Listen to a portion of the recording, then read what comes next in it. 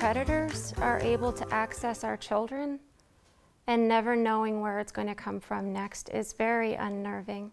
Certainly is. A warning from a Middleton mom tonight after she says an online predator contacted her son through his Xbox. While she says it was a scary experience, she hopes other parents can learn from what her family went through. Our Misty Englert sat down with this mother this afternoon to hear what happened. So Misty, tell us. Yeah, so Maggie, Misty and Chris Sloan are very hands-on parents. They say they have very open communication with their children and they pay attention to any electronic device that their kids use. And still, they were caught off guard by these concerning messages.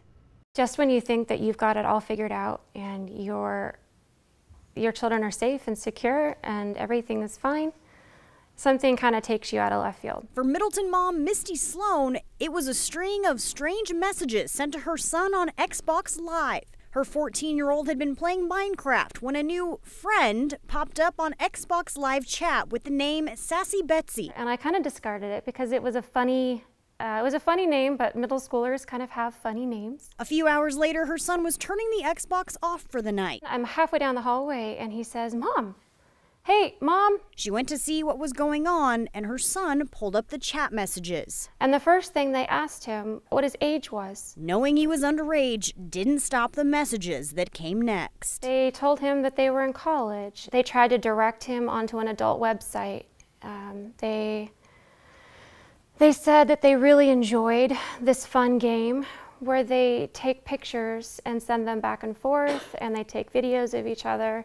And it'd be really fun if he could go to this website and they could get to know each other more. Sloan knew immediately what was going on. It was shocking to find something like that coming through the Xbox. I was angry. I was full of like mama bear rage. How dare they come into my home and try and harm my children. She talked to both her teenage kids about why these messages are so dangerous. How in the world are they supposed to defend themselves against something they don't even understand and can't even conceptualize?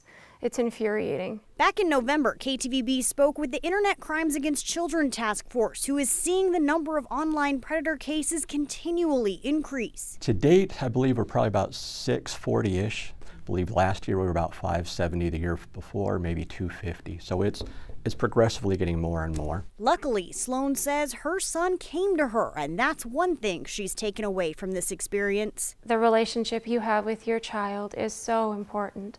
Their ability to come to you with anything, that is so key.